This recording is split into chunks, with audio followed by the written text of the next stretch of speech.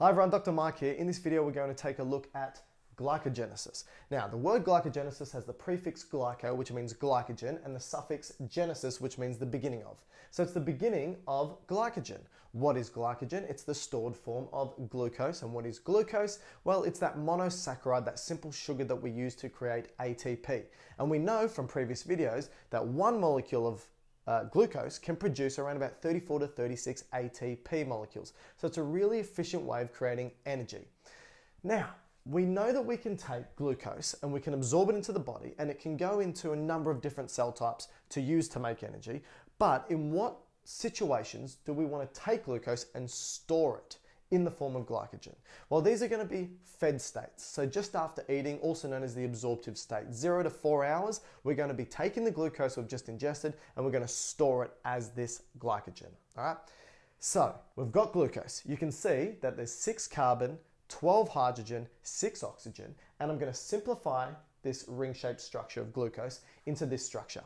And you can also see that I've labeled the 6 carbons. That's where the first carbon is, second, third, fourth carbon, fifth carbon, and sixth carbon. This is going to be important because when we create glycogen, all we do is snap together glucose. We have to change it a little bit, but basically we're snapping them together to create this molecule that we can compactly store within the liver or the muscle or the kidney. So here's glucose. First step is we need to turn this glucose into something called glucose 6-phosphate. And you're probably aware that glucose 6-phosphate is the first step in the glycolytic pathway. It's also the first step in creating glycogen. How do we do it? We take some ATP, give that glucose one of those phosphates. We now have ADP, diphosphate, adenosine triphosphate to adenosine diphosphate, and we snap that ATP here. Now, which carbon is that? 1, 2, 3, 4, 5, 6. It's on the 6th carbon, so it's called glucose 6-phosphate. Perfect. Now what we need to do is take that phosphate and put it in another position. We do this with another enzyme called phosphoglucomutase. Take it off the 6th position, put it on the 1st position. So there's the 1st position. Now we've got the phosphate there. Now the next step is different. What we get is something called uridine triphosphate. Now, this uridine is telling you that there's a nucleotide. What's a nucleotide? Remember, nucleotides are really important components of DNA. And we've got nucleotides, they can turn into amino acids and proteins. We've got the nucleotide uracil here, and we've got uridine triphosphate, so there's 3 phosphates as well. We take the uridine and 1 phosphate, pop them off, connect it to that phosphate. So now we've got 2 phosphates and the uridine, so it's uridine diphosphate attached to the 1st carbon. There's the uridine diphosphate. And what we're simply left, if we take that off, is 2 phosphates. Okay, so the uridine triphosphate just turns into diphosphates. Okay, and now we've got this uridine diphosphate attached to the 1st carbon of the glucose. We can now snap these together to create glycogen.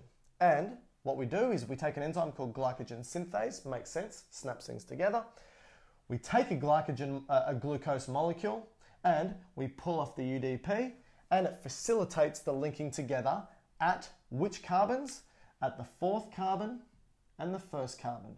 4th carbon, 1st carbon, 4th carbon, 1st carbon, and we put this process on repeat. Now you can see that at some points you have different branching, and you can see that the 6th carbon can also bind to the 1st carbon. And then here we've got 4th and 1st. So what type of binding do we have?